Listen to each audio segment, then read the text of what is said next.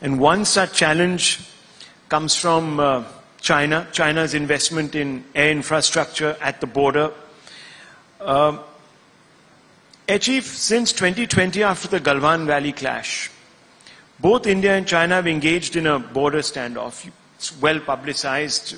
We've reached a point of intractability in some sectors.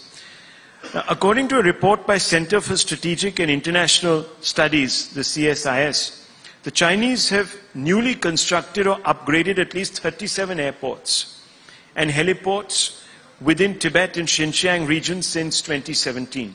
And this is easily verifiable. Also, the PLAAF has increased its deployment of aerial assets near the border. How is the Indian Air Force boosting its own aerial capabilities and capacities to meet this challenge? Let me begin by assuring you that we are always on 24/7 readiness to take on any challenge. We are fully aware of the developments that are taking place across our northern borders. We keep, regular surveillance over what is happening there. And our acquisition and our deployment philosophy is always based to counter such kind of threats that are likely to emerge from there. After the Galwan crisis in 2020, our primary aim was to enhance our surveillance in that area, to actually see what is happening across the border. So we had to deploy a large number of radars of all sizes in that area. We had to bolster it by deploying surface-to-air guided weapons.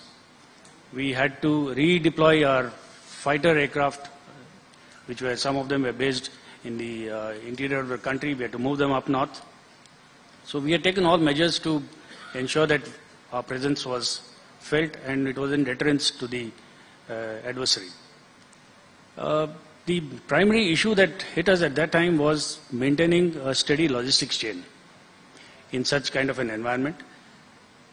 So this we overcame by having a good kind of fuel bridging, good understanding with the army and the other paramilitary forces which are deployed there in terms of kitting and rations and so on, creating habitats for our people. Another big challenge was that very few of our air warriors had ever been deployed at such high altitude for such prolonged durations. So acclimatization of our personnel was also a huge challenge. And that time in 2020, we were really skeptical about how we would overcome the harsh winters.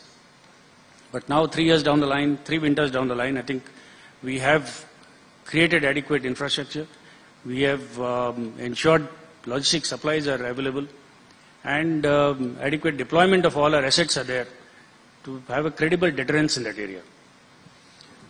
Are we up to the levels that we need to be to counter a Chinese threat at the border?